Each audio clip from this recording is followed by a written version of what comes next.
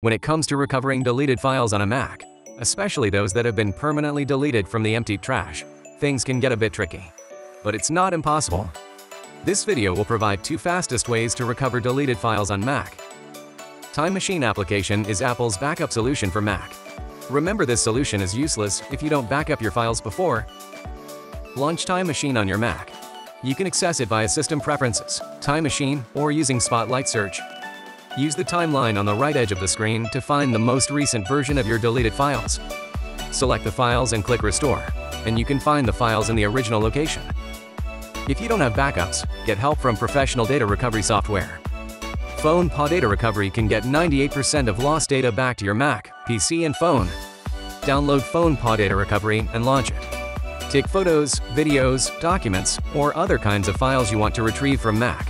Then select the drive that used to contain the deleted files. Click Scan and wait for seconds. Choose different types of files on the left.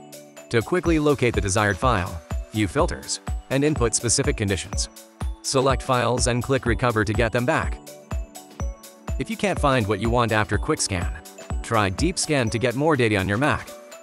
Please subscribe to our channel for more information related to Mac data recovery.